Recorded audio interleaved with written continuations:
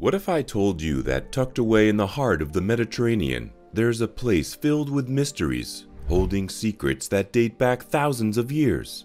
An island where history and culture are intertwined more intricately than anywhere else.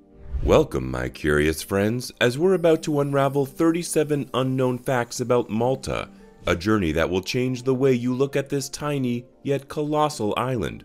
1. Malta, officially known as the Republic of Malta, is an archipelago in the Mediterranean Sea that consists of the main island Malta and the smaller islands Gozo and Comino. 2. With an area of just 121 square miles, you can drive across the main island in just over an hour, but with a population of more than 500,000 people, it is one of the most densely populated countries in the world. 3. While the majority of the population lives in Malta, the small island of Gozo has a population of 32,000, and Comino has a permanent population of just 2. 4. Several films and television shows have used the Maltese islands as backdrops, including Game of Thrones, Captain Phillips, Troy, Munich, and World War Z, among many others. 5. Malta has been colonized by 11 different empires: the Phoenicians, Carthaginians, Romans, Byzantines, Arabs, Normans, Sicilians, Spaniards, Knights Templars, French, and finally the British Empire. 6. Malta has plenty of beautiful beaches. The best ones are St. Peter's Pool, Splendid Bay, Paradise Bay, Malihia Bay, San Blas, Ramla Bay, the Blue Lagoon on Comino, Mgar Ixini, once notorious as a smuggling site, is also an increasingly popular spot for swimmers, snorkelers, and divers. 7. The Hal Saflian Hypogeum, a 6,000-year-old underground burial chamber on the island of Malta, is one of the earliest known burial complexes. This remarkable site is an underground network of alcoves and corridors carved into soft Globigerina limestone. It holds the distinction of being one of Europe's only known Neolithic necropolises and one of the best preserved prehistoric sites in the world. 8. Apart from the Hal Safliani Hypogeum, there are 2 more historical sites in Malta that have been listed as UNESCO World Heritage Sites: the city of Valletta and the megalithic temples of Malta. 9. The Maltese Islands are home to over 10,000 terrestrial and freshwater species.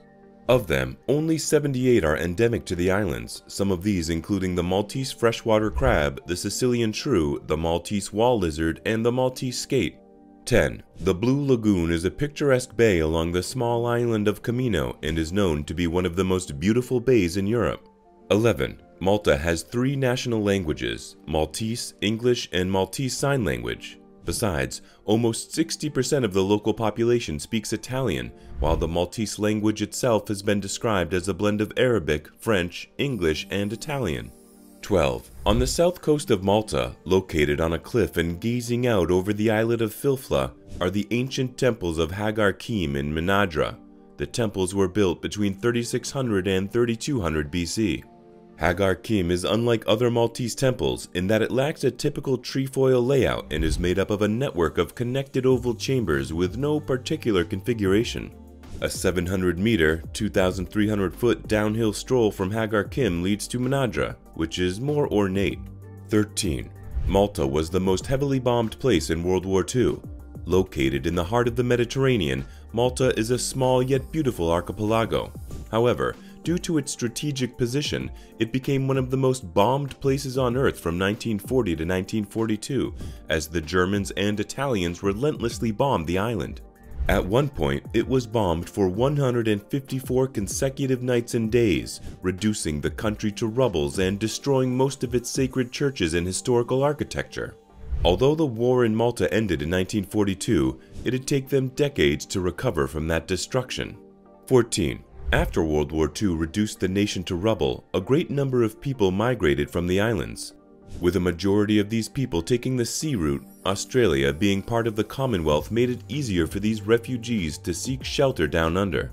Moreover, the fact that it was an English-speaking country and in need of a labor force at the time also played a huge role in these people settling in the country. Currently, there are more than 200,000 people of Maltese descent in Australia. 15. Pastisi is a traditional savory pastry from Malta. This local pastry usually has a filling made from ricotta, which is known as pastizzi tagliacotta, or curried peas, which is known as pastizzi talpizzili. 16. Without St. Paul's shipwreck, Malta's history would be incomplete. In the New Testament, the incident happened on the island in the year 60 AD. According to legend, St. Paul was traveling to Rome to stand trial for being a rebel when he was stranded by this huge storm. He swam to shore to seek sanctuary in a cave following the wreck near St. Paul's Bay. According to legend, during his stay, St. Paul healed the governor's father of a fever, and as a result, the Maltese people were very grateful to him. From that point on, Malta became Christian, and St. Paul continues to be their distinguished symbol. 17. The Malta Summit was a meeting between the United States President George H.W. Bush and Soviet Union Secretary Mikhail Gorbachev on December 2nd to 3rd, 1989, to bring an end to the Cold War. As per official reports, Bush and Gorbachev met on a warship just off the coast of Malta and discussed terms for the 45-year-long stalemate. Although it's still debated whether the summit brought the official completion of the Cold War, it signified the beginning to the end of the conflict. 18. Other than the honey-colored limestone the Maltese utilized to construct their homes, the island does not possess any natural resources of its own. The island's needs for fresh water are limited by the annual rainfall average of 578 millimeters, and these needs are mostly satisfied by the production of the many desalination plants situated throughout the island. 19. A few kilometers away from St. Agatha Tower near the village of Maleha is Popeye Village, also known as Sweet Haven Village. It is a purpose-built film set used during the shooting of the Hollywood movie Popeye in 1980 that has been converted into a small attraction fun park consisting of a collection of rustic and ramshackle wooden buildings. 20. The St. John's Co-Cathedral, located in Valletta, is a magnificent example of Baroque design. From the Flemish tapestries designed by Peter Paul Rubens to the paintings of Grand Master Jean de la Cassière, Nicolas Contoner and Manuel Pinto de Fonseca, as well as paintings which were formerly in the side chapels, visitors can find many magnificent artworks and elaborate decorations within. 21. At a junction between southern Europe, North Africa, and the Middle East, Malta is situated in the midst of the Mediterranean Sea, 93 kilometers south of Sicily and 290 kilometers north of Africa. It usually takes 2 to 4 hours to travel by air to most capital cities in Europe and the Middle East from Malta. 22. Stufat talfanek, more commonly known as rabbit stew, is the national dish of Malta. It is believed that the Phoenicians brought rabbits to the island about 3,000 years ago. Over time, the people living on the island started preparing the rabbit by simmering it in a wine and tomato sauce, along with some vegetables and potatoes. Although this dish isn't very popular on the island nowadays, you can still find it in some of the traditional restaurants. 23. Some say that Maltese people have an obsession for forts, so it shouldn't come as a surprise when the Penal Code specifically states that it is illegal to cut any grass in any fortification without a permit. Dumping trash near or inside a fort is likewise prohibited. 24. Although it has sometimes been suggested that the ancient Greeks gave Malta the name Melite, honey sweet, it is not known where the name originated from. Some believe it may have been a reference to the honey made by the endemic subspecies of bees that live on the island. 25. Malta has a deep Arabic influence. The Arabs were some of the earliest settlers on the island dating back to 870 AD. After the Normans defeated them in 1090, the Muslims and Christians lived harmoniously until Islam was expelled in the mid-13th century. Despite this, there is a touch of Arabic influence even in the modern culture of Malta. From irrigation techniques, historic architecture, and many towns and streets whose names originated from Arabic, to the strong Arabic influence on their cuisine, the influence of this culture on Malta is evident to this day. 26. The majority of its residents reside in Valletta, the capital of Malta, Sliema, the location of the nation's political and commercial center, and the Grand Harbor. Only 15% of Maltese reside in rural areas. Besides, more than 95% of the current population was born in Malta.